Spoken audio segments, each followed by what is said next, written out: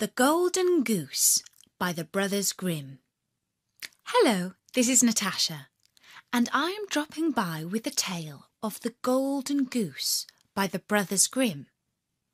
Bertie says that if you've heard Lazy Jack on Story Nori, you'll notice that there are a few things in this tale that are a bit similar. But in other ways, it's also quite different. So see if you can spot what's the same and what's not. Once upon a time, there lived a woodcutter and his wife who had 3 sons. The eldest 2 were strong and tall, and their mother and father were always telling them how handsome and clever they were.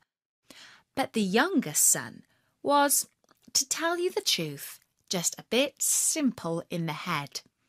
He wasn't very tall, and he wasn't very strong, and his family thought he was good for nothing.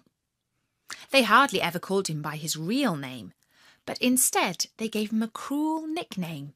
They called him Dummy, because they said he was stupid. One day, the eldest son wanted to go to the forest to cut wood. The mother praised him for being such a useful boy, and before he set out, she gave him some of her best fruit cake for his lunch and a bottle of wine to wash it down. While the boy was walking through the forest, he met a little grey old man who said to him, "Do give me a little piece of your cake and a swig of your wine. I'm so terribly hungry and thirsty." And the eldest son replied, "Be off with you, you filthy old beggar." And the little grey old man went away, but not without taking his revenge. He put a curse on the boy, so that when he started to cut down a tree, his axe slipped and went into his leg. The boy limped home to his mother, who washed his wound and bandaged him. The next day, the second eldest son went out into the forest to cut wood. Before he set out, his mother praised him for being such a useful boy, but especially asked him to be careful with the axe, so as not to have a nasty accident like his brother. The boy promised not to be careless, and his mother gave him some of her best sponge cake for his lunch, and a bottle of wine to wash it down with. It happened that as the boy was walking through the woods, he came across the same little grey old man. The man said to him, "Do please share your sponge cake and your wine with me, for I am so terribly weak with hunger and thirst." And the boy said, "Be off with you, you lazy old scoundrel. If you want to eat, you'd better work." And the little grey old man went away, but not without taking his revenge. Not long after, when the boy was cutting down a tree, his axe flew out of his hand and hit him on the head. He crawled home to his mother, who bandaged up his wound and asked him why he had not kept his promise to be more careful. For the rest of the week, the 2 eldest sons were both lying in bed recovering from their wounds. The father said to the 3rd and youngest son, "Get on your feet, you lazy dummy. Why are you sitting around doing nothing when both brothers are hurt and unable to work? Get out to the forest and cut some wood, if you're not too stupid to do that." The mother laughed at him and said, "It's more likely that Dummy will cut his own head off, but it won't be much of a loss to anyone." And before he left, she gave him some cake that she had burnt almost to a crust in the oven, and a bottle of sour beer to wash it down. As the youngest boy was going through the woods, he met the same little grey old man who had crossed the path of his brothers. The man said to him, do please share some of your cake and beer with me? I am so terribly hungry and thirsty, and I fear that if I don't have something to eat and drink soon, I will surely die." The young boy replied, "Old man, I will gladly share with you what I have, but the cake is burned and the beer is sour." "Never mind that," said the man. "I am grateful for what you can give me." And the boy and the little grey old man sat down and shared the cake and the beer. After they had finished their lunch, the man said, "Since you have a good heart and have shared what you have with me, I will give you a reward. You see that tree over there? Cut it down with your axe, and you will find something of value inside its hollow trunk." And so, when the little grey old man had left, the young boy, whose parents called him Dummy, took his axe and cut down the hollow tree just as he had been told. Inside he found a goose, but this was no ordinary bird, for its feathers were made of gold. The boy realised that he was in luck and thought to himself, "Why should I go home now and suffer the insults of my parents and brothers? They will take this valuable bird from me, and I shall have nothing." And so the boy decided to run away from home.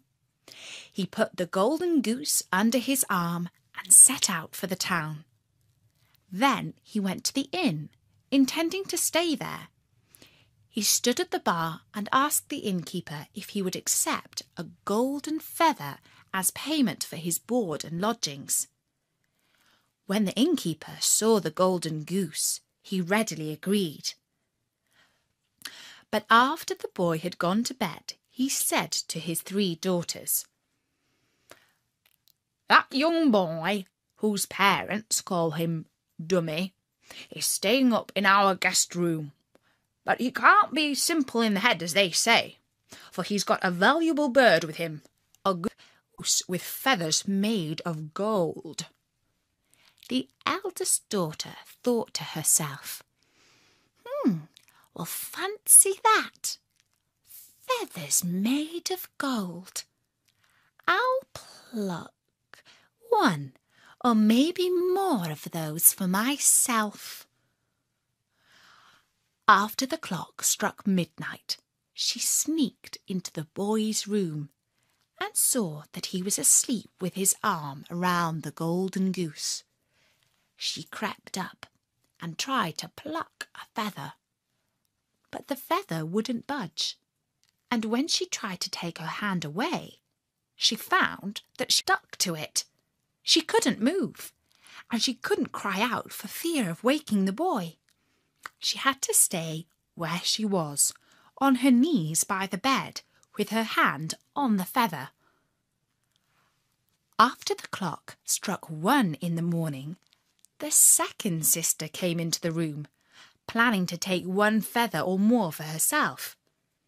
In the dark she didn't see her sister, but as soon as she touched her back, she found that her hand was stuck fast to her, and she had to stay exactly where she was, not moving and not making a sound. After the clock struck 2 in the morning, the third sister came in. The other 2 shouted, "Stay back!" But it was too late. She reached out, hoping to steal the feather, and found that her hand was stuck to the middle sister. The boy and the goose slept soundly through all of this. In the morning, the boy got up, paid his bill with the golden feather, and left the inn with the goose under his arm. The sisters had no choice but to follow on behind him. A pretty procession they made. Along the way they met the bishop. "What a sight!" he exclaimed. "It's hardly right for 3 young women to follow a boy round like that." And as the girls went past, he tapped the youngest on the shoulder. In doing so, he found that he was also stuck to her and had to follow. Further up the road, they met a police sergeant. The bishop called out to him, "Sergeant, help me get free from this young woman's shoulder. I'm stuck to her, and people are bound to start all kind of gossip about it." The police sergeant tried to pull the bishop free, but in doing so he found that both his hands stuck to his waist, and he had to follow along with the procession too. At the top of the road they met the mayor. "What's this town coming to?" cried the mayor. "The bishop and the police sergeant following 3 young girls who are following a young boy, all holding on to each other in a most unseemly fashion. Have they all gone mad?" As he spoke, he tried to pull the police sergeant and the bishop away, but in doing so, he found that he was stuck to both of them and had to follow on. The boy led the little line of townspeople up along the road, and at the top of the hill they passed the king's palace. Now the king's daughter was very beautiful, but she had the saddest face in the whole wide world. She had never laughed and not even once smiled. The king was so troubled by the young princess's unhappiness that he had made a special law. Whosoever could make her laugh and smile would win her hand in marriage. But the truth was that nothing very funny ever happened inside the royal palace. All the king's servants and advisers were far too high and mighty to understand what would make a young girl laugh, or indeed to allow anything amusing to happen at all. As the boy, known as Dummy, went past the palace, he still held the golden goose under his arm, and he was followed by the innkeeper's 3 daughters, the bishop, the police sergeant, and the mayor.